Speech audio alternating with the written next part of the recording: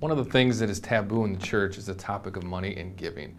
But I know it's a subject that is thought about frequently and asked about occasionally. For me, growing up in the church, I always heard the word tithe.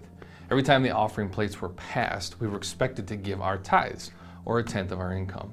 So if I made $100 that week, I made sure that I wrote a check for exactly 10 bucks. Not a penny more, not a penny less. I'd walk away and I'd feel that I fulfilled my godly duty. In the Old Testament, God ruled over Israel, and there were certain tithes that the Jews were required to pay. These tithes would go towards the priests and the Levites, who were the religious leaders in that time.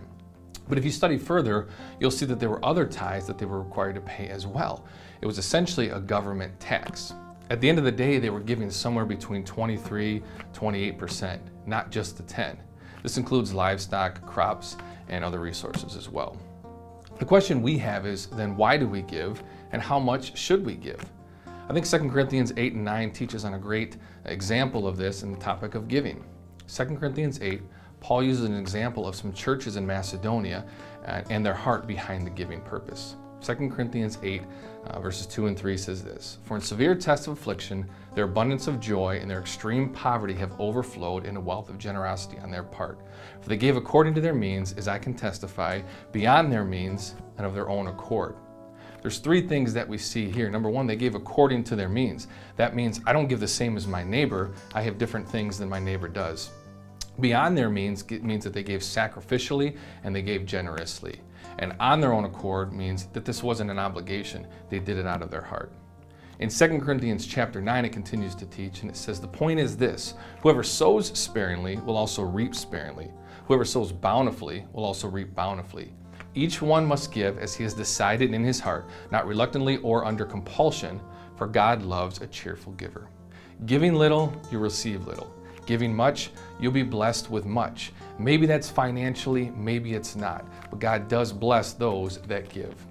Give because you want to give and you want to see God do a work in the kingdom. Matthew chapter 6 gives this idea, "Do not lay up for yourselves treasures on earth, where moth and rust destroy, where thieves break in and steal. But lay up for yourself treasures in heaven, where neither moth nor rust destroys, and where thieves do not break in and steal. For where your treasure is, there will your heart be also." Verse 24 says, "No one can serve two masters, for either he will hate the one and love the other, or he will be devoted to the one and despise the other. You cannot serve God and money." The question is, what are you investing in? Are we laboring our whole lives to accumulate a bunch of stuff that the Bible says will eventually be destroyed? Or are we investing in things that matter eternally? Eternal matters, and our money is an indicator of that. James 1 says that every good and perfect gift comes from the Father above. So knowing this, that we have, that everything we have is not ours, we are simply stewards of all that God has allowed us to borrow. Last principle, and we'll summarize. Proverbs 3:9 says, "Honor the Lord with your wealth and your first fruits." This is a practical way to say that I'm putting God first. Instead of paying bills, buying toys, then we give a few bucks in the offering plate what is left over. So what should our giving look like? I do think that tithe can be a guideline of where to begin, but we certainly don't want to give exactly 10% because we feel obligated. What's the reason behind your giving? If Christ has transformed your life, then we will have a desire to see our efforts go towards things that matter for eternity. We have the ability to worship Him with our giving. Does our giving look anything like the example in 2 Corinthians? Many times, we as believers say that we want to see God do a work, yet we aren't willing to contribute to that financially. Oftentimes we plan, we prepare, we budget for an upcoming season or a year, vacations, additions to the home, repairs, etc. Sometimes we have to sacrifice for those things. Have we ever thought and prayed about what we ought to give? Do you want to be used by God and allow the stuff that He's given us to benefit for His kingdom?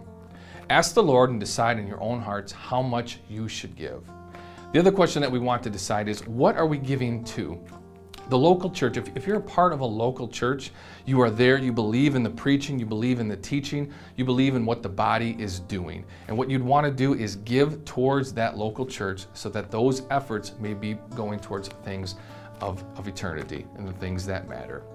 other things that we can give. We can give to friends that are in need. We can give to people in the church that are hurting, that need help. We can give to missionaries. We don't want to sit here and tell you what to give, how much to give. The Bible teaches that we give because we want to worship God. We worship God with the first fruits of what we have been given, and that we are stewards of everything that God has given. And I want to honor Him with that. Take time this week, read through 2 Corinthians chapter 8, chapter 9. Sit with your family. If you make budget plans, if you're looking for different things that you're looking for the future, ask God, how much should I give? Is giving a part of what I do with what I have been given?